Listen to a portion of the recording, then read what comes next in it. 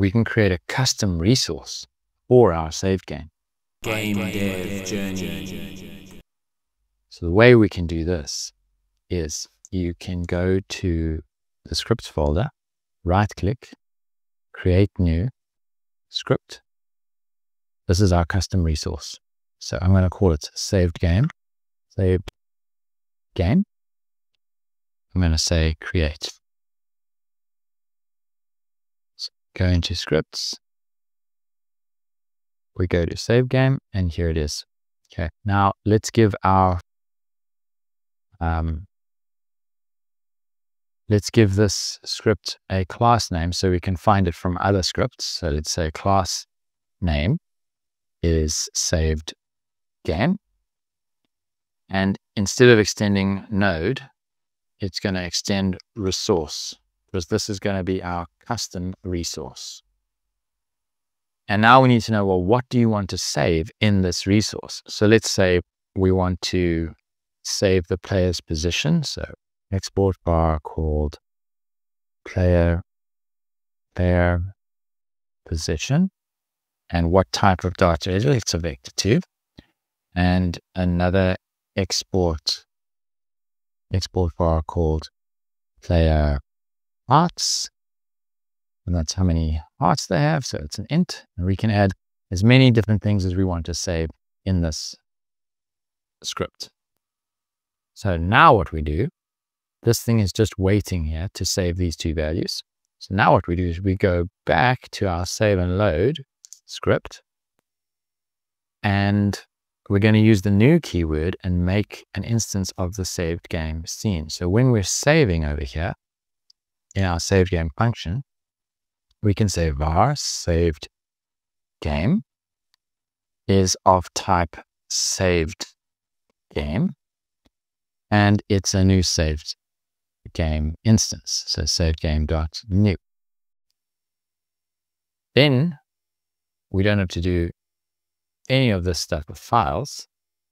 We can just say saved game dot player hearts is equal to player dot health, and we can say saved game dot player position is equal to player dot global position. And then we use a built-in function called a resource saver dot save. And we say, well, what do we want to save? We want to save our saved game. And where do we want to save it to? We want to save it to the user folder called save game.tres.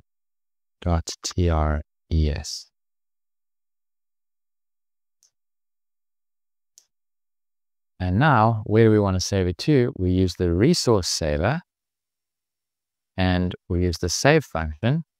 And we want to save game. And where do we want to save it to?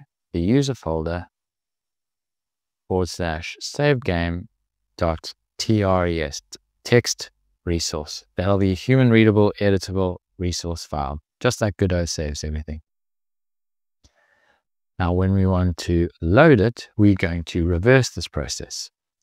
So we're going to say var saved game of type saved game resource is equal to load. And what do we want to load? Well, we want to load the user folder / save game.text-based resource.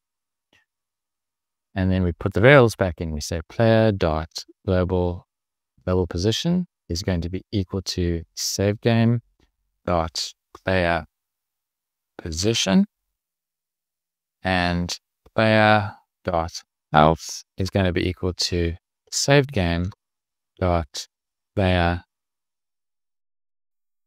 underscore hearts. I think we should put outside so that everything has access to it there. Okay, and that now should work in exactly the same way. So let's test it. Go down a level, run it. We jump around, we save, we move back, reload, and there's there. So it works perfectly. Now, this method should also allow us to save and load dynamic game objects. What do I mean by that? Well, if we look at our level here, for instance, the box, you might break this box, which then spawns a strawberry, which wasn't there like this strawberry was at the start of the level. How do you save a dynamically created object? You can only create it once it's in the level. So this new saving method will allow us to save dynamic objects. So for example, what we can do is if we go back to our save and load, our saved game script, we could create another variable here called strawberry positions, which can be an array type or array of vector 2s.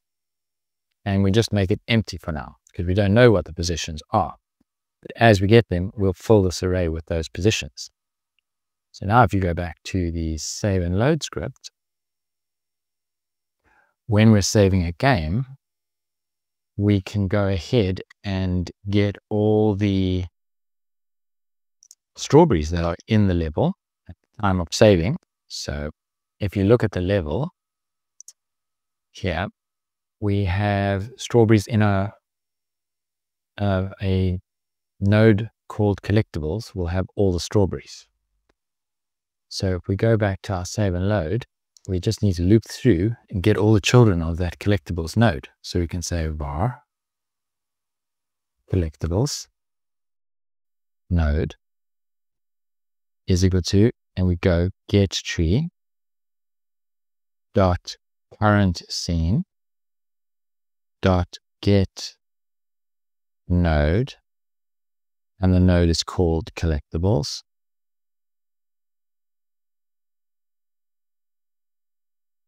Now we have access to that collectibles node. Now we say for each strawberry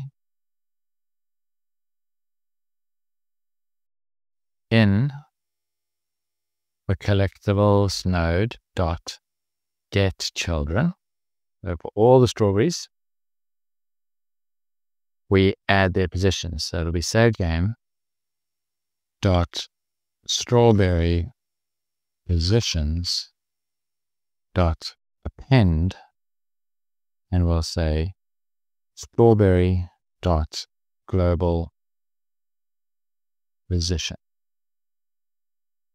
That'll save all the positions of the strawberries into the array. Then when we want to read them back in, we have to kind of reverse this process. So here, after saving the hearts, we can remove all the strawberries from the scene and then only add back the ones that we saved. So we can say var, well, we can do this collectibles node again, and we can say for each strawberry again. So we'll do all this again.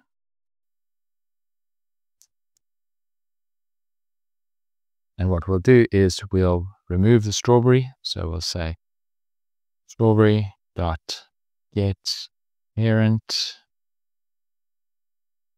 dot remove child strawberry. Once it's removed, we'll free it. So we'll say strawberry dot q3. Now that they've all been removed, we can have them back safely. So we're going to say for every position in the saved game array of strawberry positions,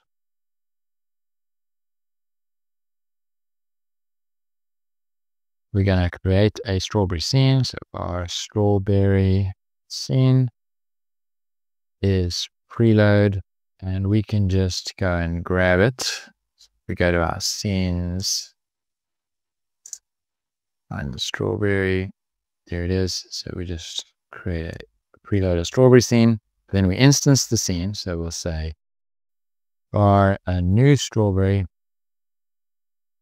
is equals instantiate is strawberry scene. Strawberry scene dot instantiate.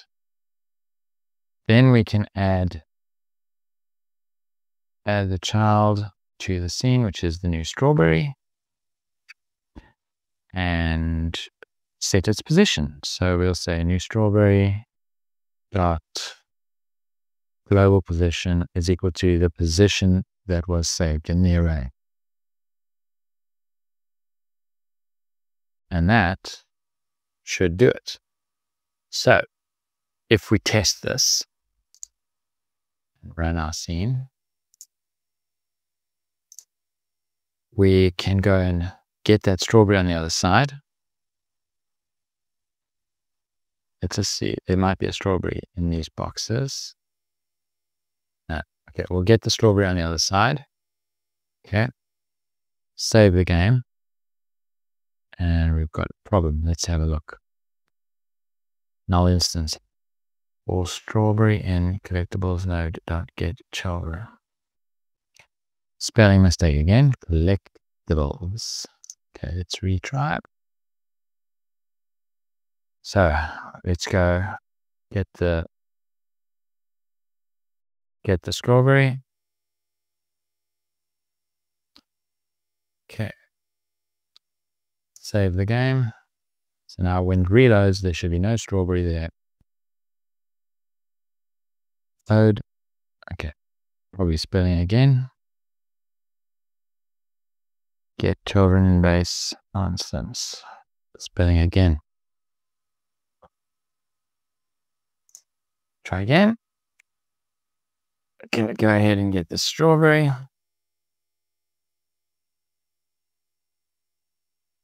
Okay, save the game. Jump over here. Load. And he's back there and there's no strawberry because it's gone and we saved the game when the strawberry was gone.